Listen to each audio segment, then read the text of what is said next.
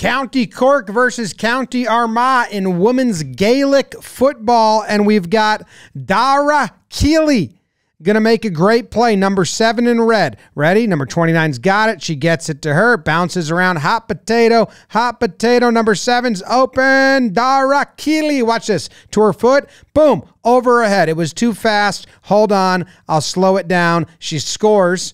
Ties the game.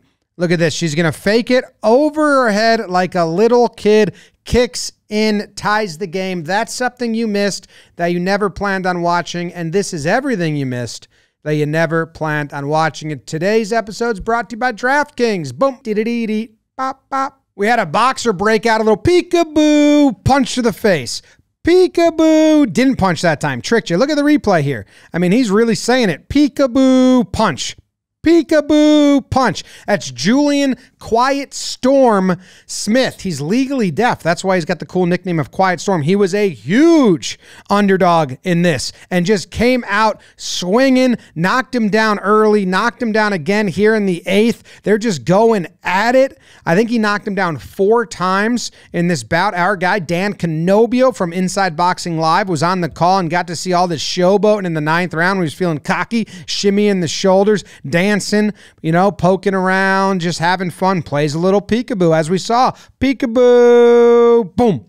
Man, Velasquez was undefeated, and he just got beat. I mean, it went the distance, but Smith knew he was going to win. He didn't hear no bell. He just kept fighting. Down. Knocked him down like 4 times. Man, it says here, Velasquez was being built up to fight a world championship in the near future if he didn't lose to Smith. But guess what? He lost to Smith. Not good. I like that shot right here. Look, ready? He's down, and this cameraman all over it. Ooh, cut to the ringside camera. Right on top of him. How do you feel? Not good. Not good. Wish you would lay off. I'm getting dizzy.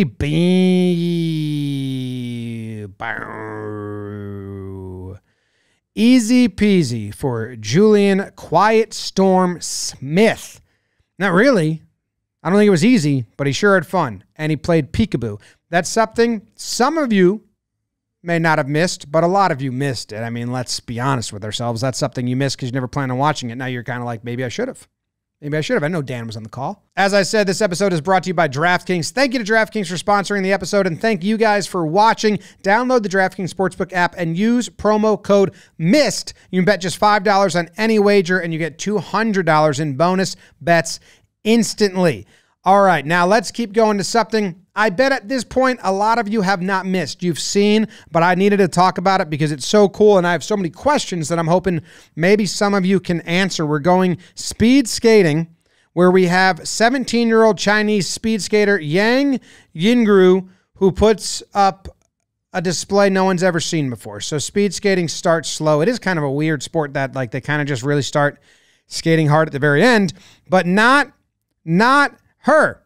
So she's going to take off early. They have a lot of laps. No one else is going to do this. So if you've seen this already, she takes off. If you haven't seen it, pay attention. She takes off and just is going so fast, and everyone's like, what are you doing? You're going to burn yourself out. This is crazy. What she does is she catches up to the pack, and now she's in first place, even though she's at the very end. So they have to remember, hey, she's in first. But there's 2 skaters from China wearing the same outfit. They're different numbers. So they could be confusing because the other one now goes ahead in the middle, and maybe they think that's her. That doesn't even matter. They just straight up forget that she did that. And I don't know how this strategy hasn't been done before, and is it going to be done in the future? Because what happens is, as she crosses the finish line here, they say final lap. So she's in first place. Everyone is behind her, even though they're in front of her. She crosses. Now it's her final lap, but it's no one else's final lap. They all have to do 2 more laps, finish this one and another one. They forget. That's what China is hoping. So right now there's a mad dash to finish it. And the other Chinese skaters in the middle, notice she doesn't put her toe out to reach out. She stays skating. The other 2 skaters think this is the finish. So these 2 think, I mean, that one thinks she just got first place. The other one thinks she got third. They both got nothing. There's first place. And then look at all the people on the side like, no, go, go, go. And they stop skating. But the other Chinese skater remembered, and now she crosses and she gets second. And the girl who thought she got first didn't even place. And I love the high five between them because they're just like, yep, we did it. There you go. Next up, we're going back to the Africa Cup of Nations where we have South Africa and Cape Verde. Talked about them last time. They're going to penalty kicks. And the goalie from South Africa puts on an absolute display. Guesses correct there, makes the save, shows no emotion about it. Just everyday type of stuff for him. His name is Ronwin Williams, and I think he got named captain. This is the coach all the way on the right.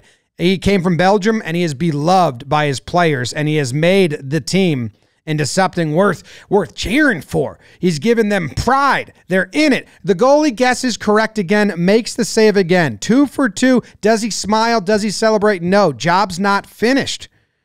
It's incredible. I love how stoic he's staying. Look at his coaches. They're fired up. That's a knowing look. I gotcha. The fans, holy shit, we're going to win this thing. But then we get a miss.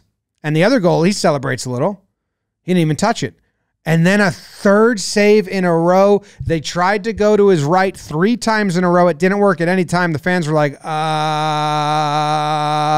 score here and it's big, but no. Cape Verde goalie makes a save. So now we're actually getting close. If this goes in, and it does go in. He guessed correctly. Yeah, he guessed correctly. That's so cool, in my opinion, that he even guessed correctly. 4 for 4 guessing. Okay, here's the 5th kick. So he saved the first 3. He let in the 4th. If he makes the save here, South Africa wins. But can he really save 4 out of 5? Yes, he can. And immediately points to his coach. I love this. He immediately points at his coach. They're all running on the field, and he runs. They're all trying to tackle him, and look at him point out his coach. Dude in the white hair. He's got a cool name. I'm forgetting it right now. I apologize about that. Points at his coach, says, no, dude, I'm hugging that dude. That's the one I want. His coach knows it. And look at them. A moment. That is awesome. Gave me chills. Just, no. Someone help me get here, and that's him, and he's getting my hug. I thank that guy. South Africa actually came in 3rd place. This goalie had another tremendous performance in PKs again, and even though they didn't win, everyone's very happy. Everyone's very happy. They brought pride back to the team. And that goal is awesome. Last up, we got the Hexagon Cup paddle. This sport's insane. I mean, it's tennis. I think they're using something very similar to tennis ball, if not a tennis ball. Rackets that are double-sided, and all the walls are in play. So there's a strategy to smash it, but then it's going to go up. You can run outside the glass and hit it back in like that, which is nuts. Sometimes if you smash it too hard, they're just going to let it hit the glass. Oh, and watch that. That was cool. He tried to, so this is the first one. He goes outside, gets it. The second one is really cool because what he tries to do is slam it into their own net. So there's no way they can return it. He's trying to slam that right down and it just dribbles into their net, but he doesn't let it travel far enough. He's not far enough away, and he's like going through the motions like, damn. And then later on, we got some more cool plays. I watched a ton of this, and just the different style of shots and strategy. Like, that interested me because that's a big old slam, but it's just going to go off the glass, and then he can slam it down.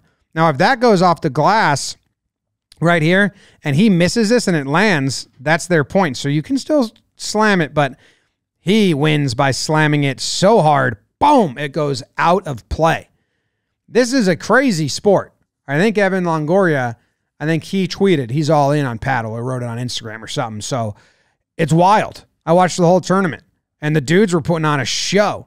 So we got Juan Tello versus, I believe, like the Nadal Academy in blue, and just the amount of different shots they can do is crazy.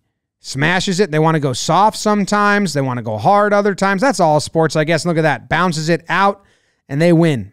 And they deserve to win. They had the most fun, and there was a bunch of other times in this match where the blue team just smashed it right into their chest. So they got the bruises to show for it. That was the Hexagon Cup.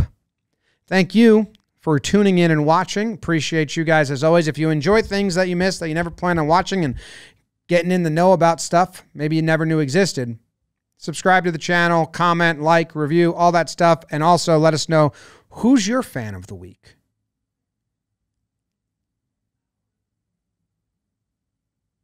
See ya.